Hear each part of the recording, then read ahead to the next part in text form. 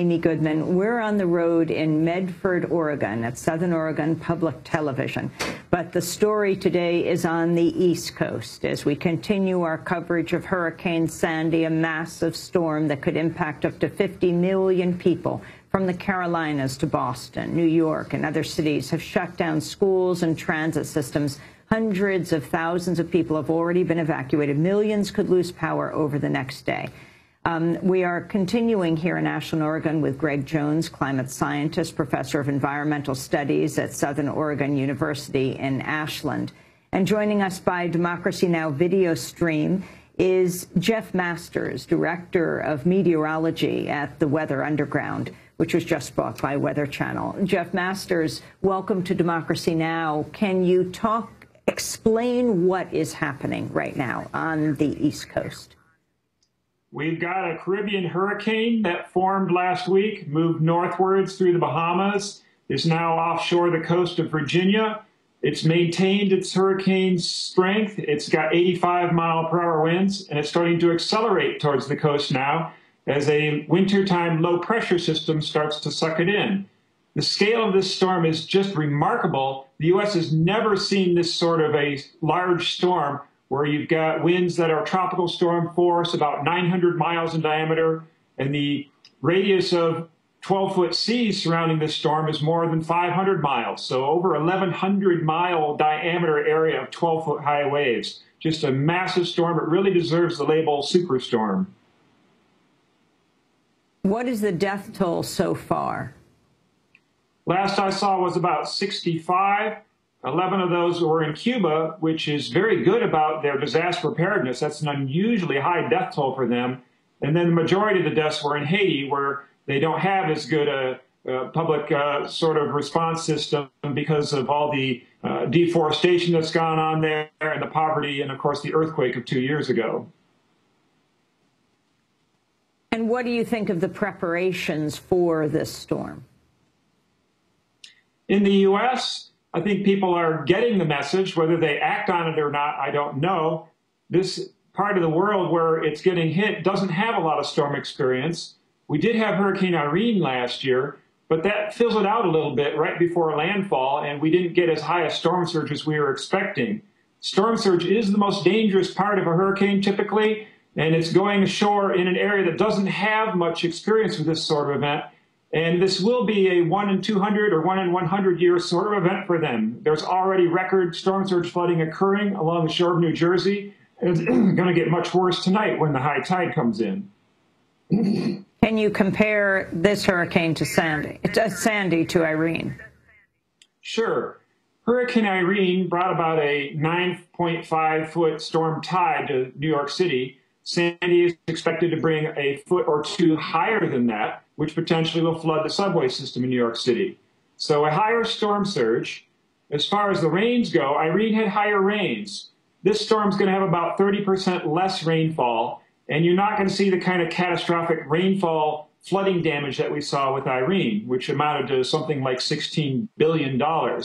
And in part, that's because the soils are drier and the rivers are lower right now. We've been in a little bit of a drought condition in the Northeast. So the rains aren't going to be that big of an issue. The winds, however, are going to be a huge issue because they're going to affect a massive amount of coastline. Again, over 500-mile stretch of coast is going to see winds in excess of probably 50 miles per hour. With the trees still with leaves on them, you're going to see a lot of tree damage, a lot of power failures. I expect over 10 million people will suffer power failures during this storm. Can you talk about climate change and whether it makes this storm more destructive? Whenever you add more heat to the oceans, you've got more energy for destruction. And hurricanes are heat engines. They pull heat out of the ocean, convert it to the kinetic energy of their winds. So the approximately 1 degree Fahrenheit warming of the oceans we've experienced over the past century does directly increase the winds of hurricanes. And that's of concern because just if you've got a 5% increase in hurricane winds, that doesn't translate to a 5% increase in damage. The damage of the wind goes by some power, like the second or third power. So a 5% increase in the winds causes a much higher degree of wind damage. So that's the main thing as far as heat in the oceans goes, about the effect on hurricanes. The other thing to think about is when you do heat the oceans up more, you extend the length of hurricane season. And there's been ample evidence over the last decade or so that hurricane season's getting longer. Starts earlier, ends later. You're more likely to get these sort of late October storms now, and you're more likely to have this sort of situation where a late October storm meets up with a regular winter low pressure system and gives us this ridiculous combination of a nor'easter and a hurricane that comes ashore, bringing all kinds of destructive effects. Were you disappointed, Jeff Masters, that in the 3 presidential debates that tens of millions of people were watching, the issue of climate change did not arise? Yeah, absolutely. Climate change has become the new Voldemort of our times, that which cannot be named. And it's ridiculous that we can't talk about a subject that's directly influencing our lives now and will continue to do so even more strongly in the future. I see Superstorm Sandy here as kind of a wake-up call coming the week before the election. Hey, America, hey, politicians, pay attention to this. We're experiencing an unusual number of very rare meteorological events, and they're probably not all due to just random variations in the weather. We do expect extreme events of this nature to increase in the future, and we should be paying attention to the fact that we've had a very large number of these billion-dollar sorts of disasters in recent years. I'm wondering, Greg Jones, as a climate scientist here at the Southern Oregon University in Ashland, if you find the same kind of silence around the issue of climate change. Sure. You know, right now it's really sad to see all of our political entities not approaching this in some way, shape, or form. It's not an electable issue. Not until the public sees it to be important enough to demand something more from both parties. It's really unfortunate, and I see it in my students as well. There's some apathy relative to both the weather and climate until the types of damage that a hurricane like this system can bring. You know, I don't think that people wake up enough and see those kind of issues as being directly tied to what we do in the fossil fuel industry and in terms of changing the climate, changing the surface of the earth and the oceans. Those are all very problematic issues, and the parties just aren't there with it. You look at the effects of climate change on wineries here on the West Coast? Well, I've been studying climate and how it affects agricultural crops for years. My main area of study is looking at how climate influences growing grapes and making wine. Now, it's a very important issue, but it's very frivolous compared to the hurricane that's bearing down on the East Coast right now. But the issue is that all crops have very fine climate niches relative to their surroundings, and small changes in climate can completely change coffee, pineapples, chocolate, wine, any of these types of very specialized crops that we grow. Plus, it also has an issue for broad-based crops, whether or not those broad-based crops like corn and soybeans and wheat can produce consistently in a changing climate is a big question for the future. I mean, it's a very serious issue when you're talking about a term that a lot of people don't hear about in the United States, climate refugees, sure, when food becomes scarce because of climate change. Sure. We have some serious issues with dealing with this. I mean, many of our crops, you take rice grown in Southeast Asia as being feeding the largest population on Earth. Small changes in monsoon rainfalls can bring about, disaster. And so just small changes, I think, is really very important as we look at these crop systems. Humans in general, as we talk about what we do daily and weekly and seasonally, small changes in climate don't mean very much to us. But when they impact our food systems and how they're produced, that's where we have real problems.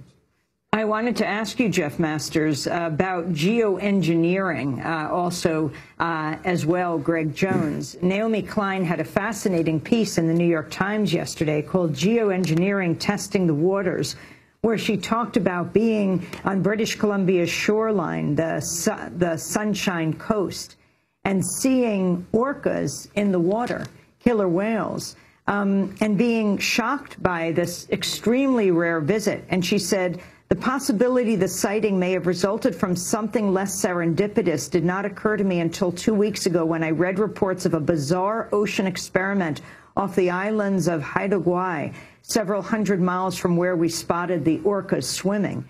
There, an American entrepreneur named Russ George dumped 120 tons of iron dust off the hull of a rented fishing boat. The plan to create an algae bloom that would sequester carbon and thereby combat climate change. And she goes on to say, Mr. George is one of a growing number of would-be geoengineers who advocate high-risk, large-scale technical interventions that would fundamentally change the oceans and skies in order to reduce the effects of global warming. In addition to Mr. George's scheme to fertilize the ocean with iron, other geoengineering strategies under consideration include pumping sulfate aerosols into the upper atmosphere to imitate the cooling effects of a major volcanic eruption and brightening clouds so they reflect more of the sun's rays back to space.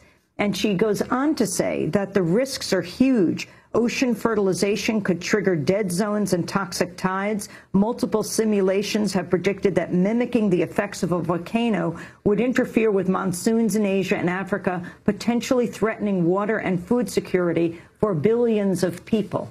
Jeff Masters, your response, and then Greg Jones.